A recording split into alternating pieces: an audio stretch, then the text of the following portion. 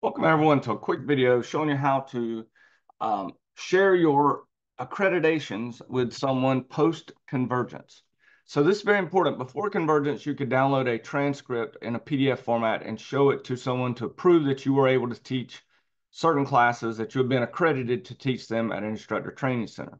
The transcript ability is no longer there, but you can do the following. You log into netacad.com, click on your name, go to your profile, update profile.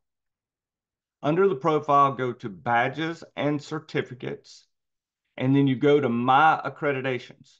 So click on my accreditations and it will show all of the courses that you are accredited to teach.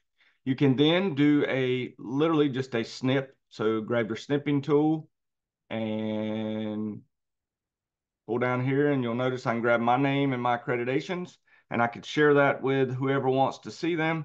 And now that proves that I can teach each one of these courses. I can teach DevNet, Network Security, CyberOps, CCNA Advanced. I've got others I can teach too, obviously.